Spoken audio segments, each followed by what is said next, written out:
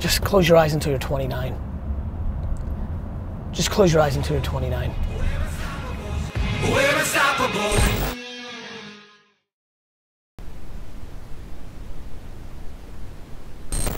As you guys could see, it was super passionate. I'll say it again.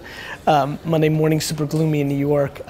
Really trying to figure out how to show you guys these meetings. So this is how I want you to start the vlog, Tyler, period. You can take care of the rest. You know I never impose, but I'm desperate to figure out how to hack in here. So let me try to figure this out. So first meeting was with Steve Babcock, the Chief Creative Officer, and Claude, the head of HR, and we're just auditing the 200 people in the department. Who's killing it? I think it's imperative to dig deep and spend time with your A players. I want to do more of that going into the rest of my career. And then talking about who's struggling and making sure we're giving them radical candor. I think you never want to be in a place where you surprise people if they're struggling, and I think at times when you're good peeps, you kind of want to hold it in, and I think we do that in our real lives, and I think we do it in organizations, and so that's very much top of mind, so I did that. Then jumped into a meeting here with Alan. Alan is the CFO, and just getting the updates to how August went, what went well, what didn't go well. Plenty did not go well, plenty of stresses. This tone that you're feeling from me comes from that, as I'm processing, like, how do I get better? Then fun things happen, like Andy K gets a new haircut and it puts me in a good mood.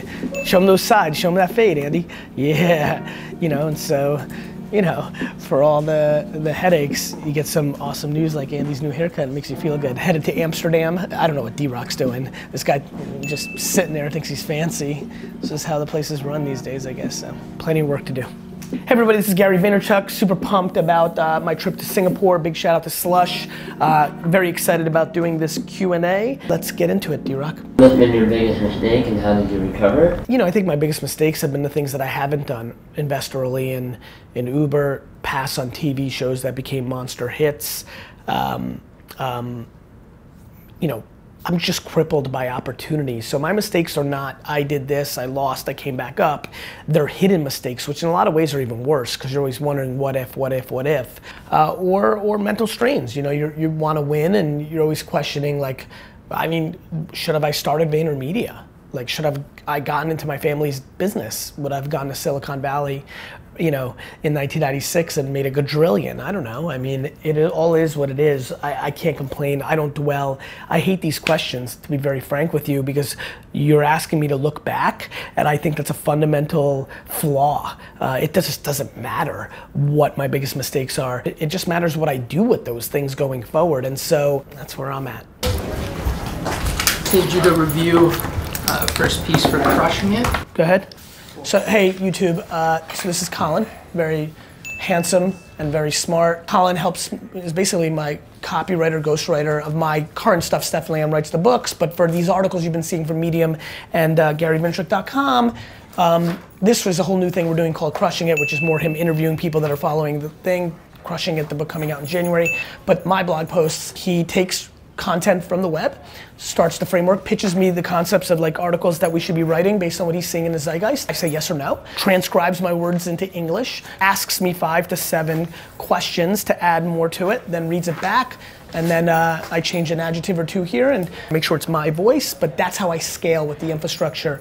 As I heard him say, 90% of people won't do this. It's what got me started. The key reason that people win in the 2017 Flip Challenge, like, what is this hammer worth? Or in anything, is the upfront work and research. Babin didn't hear that I have creators now and wants to learn while they're here. He was a creator as a 12, 13. When did you start making video? When did you start? 9. The upfront work. For anybody who's trying to do the 2017 Flip Challenge, $7.99, better than zero. Go and study all the sold results of stuff that you see so that you become educated, and then go find it. Go ahead. Guys, everybody, listen, you don't have to be that well, like Americans, especially Americans, you have shit around your house, literally clothes you don't wear anymore, that can start that capital. This is the great story, keep going. He quit his job, working at the mall. Anybody that works at a mall should quit right now and do the 2017 Flip Challenge. Now, when I say quit right now, quit mentally, do what this dude did, and get some sort of base over the next month, and get the fuck out of there by December. I've just become completely and utterly obsessed with the disruption of, I basically think what's happening in the creative production world is what happened with Uber and Amazon. What do I want to do? I want to let the market come to me. Just talking about Vayner Productions, our production facility out in Long Island City. Operations, make it better, make it better. What are we doing? How are we servicing ourselves? How are we gonna service the outside market? How are we gonna produce original content? Like fucking just running an this is just a meat and potatoes kind of episode, I hope. Run my business, VaynerX. I got this offsetting, uncomfortable energy on my mind. I've been at this 7 years and watched family fall behind. I'm losing touch with my people. I'm growing good with the best. You know, if we didn't think we were capable of building one of the biggest firms, built on, you know, I think everybody talks the same game, so to me it's just gonna be about execution. Just got off a phone call with some Vayner sports business, so working on that, and now jumping on a call with actually a former contestant on Planet of the Apps. I'm not a one and done guy. You know, I'm in the business of people forever. Looking at Babin right now, who I love so much, who's now in my heart and family. Do I want him to be with me and with me forever? Yes. Do I see a scenario where tomorrow or 7 years from now he may want to go do something else? Sure. But does that mean that it's like done and see ya? Absolutely not. Always in the family. Obviously, people that are there, you got to treat a little bit better, otherwise everybody will leave. But that's that. Same way I think about Vayner Sports. If a kid signs with us, he blows out his knee, he's in the Garyvee Vayner Sports business. He comes and works at Vayner, I get him a job, I get him or her a job. Like that's what I'm about. And that's what I'm doing with those contestants. And so I like that. You need to be optimistic and patient, and everything will work out. And if you're not, it won't. The end. You're fucking 21. Like I get that you want to apply it. Like I want to apply it too. Lack of patience, bro. Wrap your head around not giving a fuck about any advancement till you're 29, but then every day trying to get better, you will fucking win. Just close your eyes until you're 29. Patience, man, patience. Everybody's looking up to audit themselves where they are now. I promise you, show me everybody you think is fancy at 22. Show me where they were. Fucking laying in their vomit in their dorm room. You know what I mean? Like, cool, like, I get it. Like, I mean, don't vomit in your dorm room and work every day, but don't look at yourself at 21. Do you know what I mean? Just close your eyes until you're 29. Just close your eyes until you're 29. All your buddies for the next 10 years are gonna be judging themselves. She and he are gonna be looking around and being like, where am I, where am I? Everybody who's trying to figure out where they are, you need to be thoughtful,